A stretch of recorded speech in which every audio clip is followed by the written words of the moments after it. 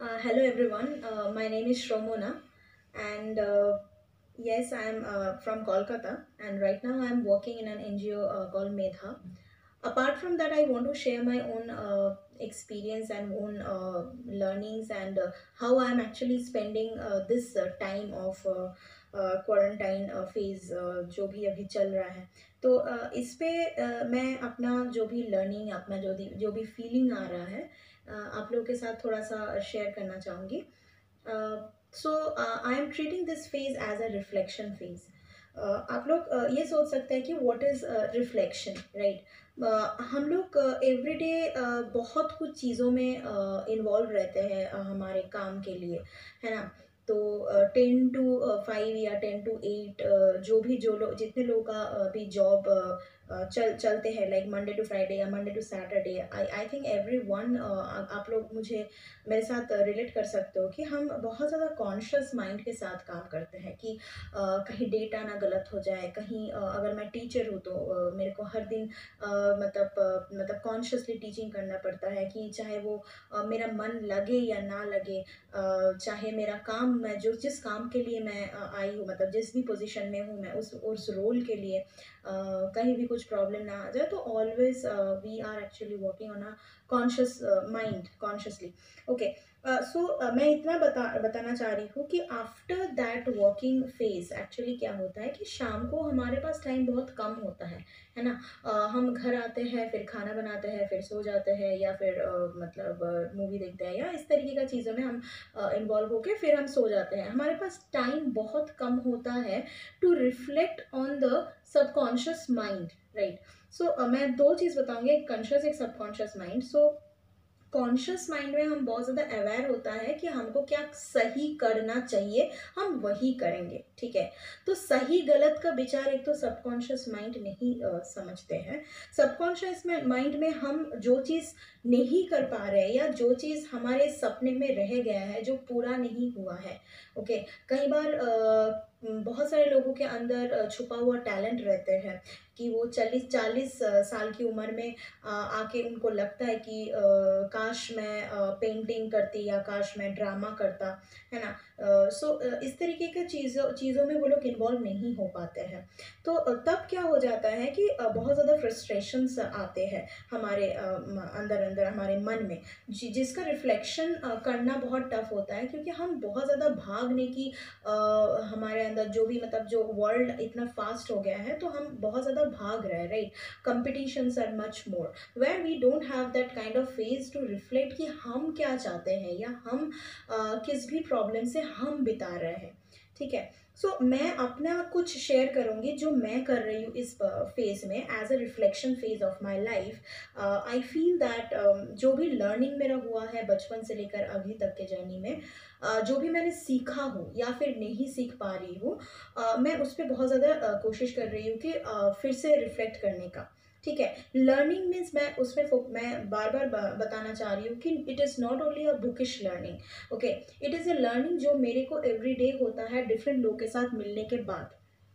मैं जिस रोल में अभी प्ले कर रही हूँ, जिस ऑर्गेनाइजेशन में काम कर रही हूँ, that is obviously an NGO, जहाँ पे मुझे एक दिन में 10 लोग के साथ मिलना होता है या एक दिन में एक्चुअली 50 लोगों के साथ मैं मिलती हूँ। तो उसमें मेरा क्या लर्निंग रहता है, मैं किन लोगों के साथ क्या एक्सपीरियंस करती हूँ, ठीक है। वो अच्छा भी हो सकता है, वो बुरा भी हो सकता है, ठीक है। तो मैं बुरा से क्या लर्निंग मेरे को आ रहा है या अच्छा से मेरे को खुद में क्या रिफ्लेक्शन आ रहा है, वो सोचने का टाइम हमारे पास बहुत कम होता है। मुझे लगता है कि हम जिस काम में हैं वहाँ से निकल के हम खुद के लिए ये सब के बारे में सोचना बहुत ज़रूरी होता है, if you want to work on our inner side of our soul, right.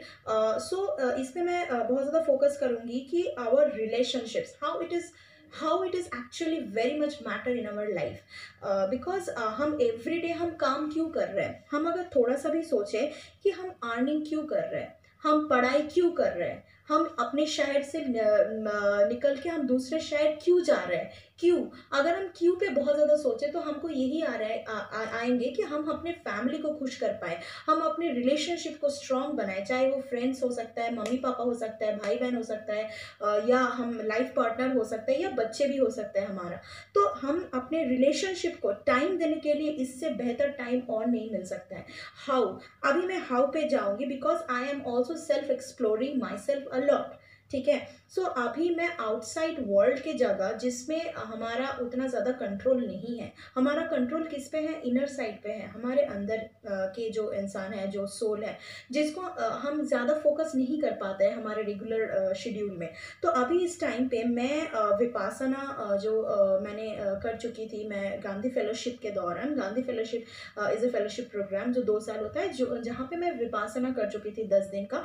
उसी दौरान मुझे ये रियलाइज़ हुआ था कि meditation is something which has helped me to understand कि इनर साइड में what are the reasons which is provoking me to do such kind of behaviour, जो जिसके अलावा मैं नहीं रह पा रही हूँ। मे बी गोइंग टू मतलब एंटरटेनमेंट, जैसे मूवीज देखना, जैसे सोशल गैदरिंग, जैसे घूमना या खाना, या बहुत सारे लोगों के साथ बहुत सारी जगह पे इन्वॉल्व होना, जो कि हो सकता है कि हमारे लिए प्रोडक्टिव हो सकता है, नहीं भी प्रोडक्टिव हो सकता है।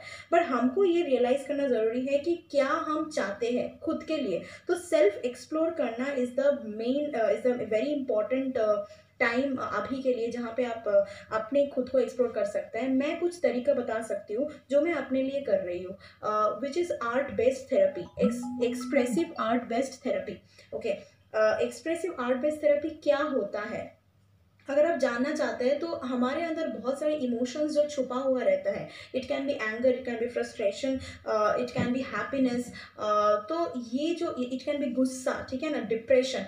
तो बहुत सारे इमोशंस जो एवरी डे जो छोटे छोटे छोटे छोटे छोटे छोटे मतलब फेजों में बढ़ते रहते हैं, ठीक है। तो उस सारे इमोशंस को आप कैसे कंट्रोल करेंगे, कैसे समझेंगे कि मेरे अंदर एंगर है, राइट? तो उसको समझने के लिए I feel that meditation can help you, one way out. Number two is obviously expressive art therapy, जहाँ पे मैं खुद को बहुत ज़्यादा महसूस कर पाती हूँ इन dance, in drama, in music. सो मैं ये 3 चीज़ का बहुत ज़्यादा मेंशन करूँगी, because this are the expressive art, जहाँ पे आप खुद के अंदर का जो इंसान है, मान लो कि श्रोमोना खुद के अंदर से और एक श्रोमोना को कैसे जानेंगे, वो मैं जान पाती हूँ जब मैं कुछ म्यूजिक सुनती हूँ। It can be any kind of music जो मुझे इस फेज में मुझे मेरे अंदर वाले इंसान को समझने के लिए कोशिश कर रहे हैं, ठीक है, या हेल्प कर रहे हैं। जब मैं डांस कर मतलब करती हूँ, जैसे कोई भी गाना लगाइए और घर पे डांस करिए, उस पर मेरे को किस तरीके का मदद मिलता है, क्योंकि मैं उस पर ये जज नहीं करूँगी कि मैं कितना अच्छा डांस करती हूँ। No, it helps me to understand कि अगर मेरे अंदर एक बचपन एटीट्यूड है, मेरे अंदर एक चाइल्ड है, तो वो क्या चाहते हैं, ठीक है। तो उस चीज को जानने के लिए भी art forms will help you a lot.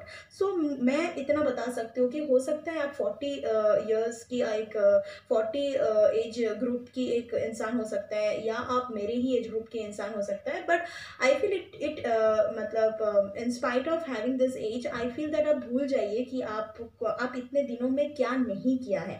But आप इस फेज को उस तरीके के यूज कर सकते हैं जहाँ पे आप आपके फैमिलीज के साथ या बच्चे लोग के साथ इस तरह का कुछ क्रिएटिव चीज़ों में इन्वॉल्व करिए उन लोगों को, जैसे डांस ड्रामा हो गया, म्यूजिक हो गया, ठीक है। तो मुझे लगता है कि इस फेज में आप आपके बिलावेड के साथ या फैमिली मेम्बर्स के साथ उतना ही आप क्रिएटिव हो सकते हैं, अगर आप इस फेज को दूसरे चीज़ों में इन्वॉल्व रखना चाहते हैं, ठीक है। तो आप आपके बच्चे बच्चे लोग के साथ भी उतना ही करीब हो सकता है इस फेज में। तो मुझे लगता है कि as a person, like as an experiential learning जो मेरे को होता है एवरी डे, वो एक्सपीरियंशियल लर्निंग में मैं खुद को भी जानती हूँ, और मैं चाहती हूँ कि आप भी एक्सपीरियंस करें एंड एक्सपेरिमेंट करें, mainly experience and experiment both करें एक साथ, through expressive art based therapy, जहाँ पे आप यूज़ कर सकते हैं डांस आर्ट फॉर्म्स या म्यूजिक, इस तरीके का चीज़ें।